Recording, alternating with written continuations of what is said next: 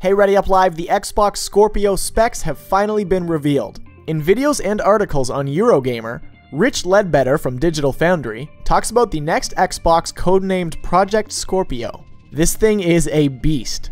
Check out how it compares to the other consoles on the market. CPU-wise, the original Xbox One doesn't come close to the PS4 Pro, but the Scorpio goes one step further with a 2.3 GHz CPU.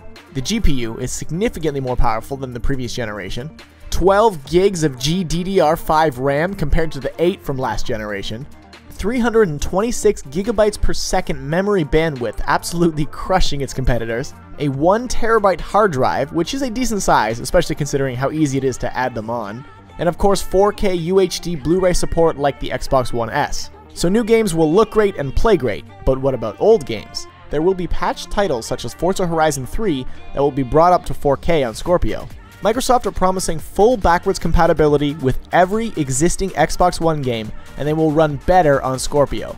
Frame rates will be tightened and visuals will be upscaled. Using the power of the console, you'll be able to record game clips in full 4K HDR.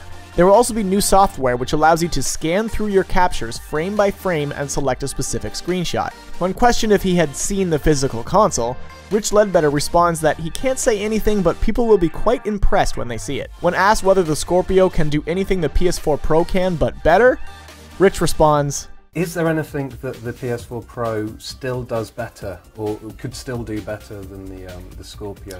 Well, kind of no. Having the hardware advantage is always great, and it does tend to translate into improved multi-platform game experiences.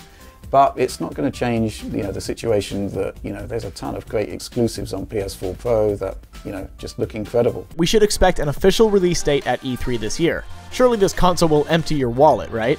Project Scorpio is likely going to cost in the region of $499 US. This is the same launch price as the original Xbox One. This is just a smidgen of the information that was released today on Eurogamer and Digital Foundry, so if you want to check that out yourself, links are in the description for all of that. I, for one, am extremely excited. I'm definitely playing a lot on PC more and will continue to do so, but those console exclusives, man, and they just got so much more to work with. It's great. Xbox Scorpio, you gonna get it? You excited for E3? Let me know in the comment section below. See you next video.